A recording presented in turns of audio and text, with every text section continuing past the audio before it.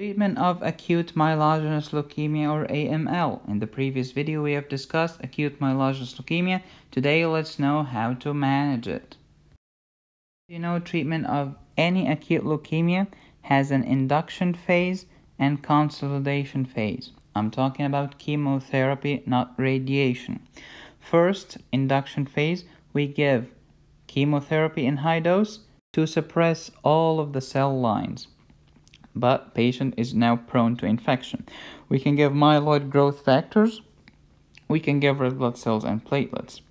Then, when everything normalizes, i.e. remission, we can go to the consolidation phase. Fine. Then bone marrow or stem cell transplant is the last resort. Be specific about AML.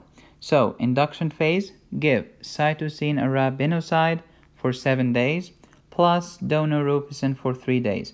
7 plus 3 equals 10. Consolidation, we use the same drugs.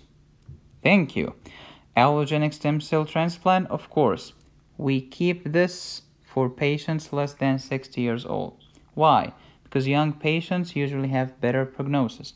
Young patients have life in front of them. Young patients are healthier, so they are good candidates for chemotherapy, and we have limited resources. We don't have stem cell transplant for everybody. Now, if there is the specific type M3, acute promyelocytic leukemia, give vitamin A, also known as retinoic acid or tretinoin, and check for DIC and check for differentiation syndrome. Here's a case for you. Your 50-year-old male patient had fatigue mucosal bleeding. You discovered blasts in the blood. They had Auer rods, so these are probably AML. Okay, they are telling us that it's AML. Fine. Started induction chemotherapy, then after 15 days the patient still has absolute neutrophil count of less than 500. This is so low. This is neutropenia.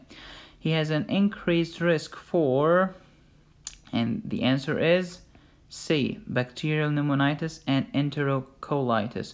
We call this neutropenic enterocolitis or typhlitis. And we'll talk about this in later videos.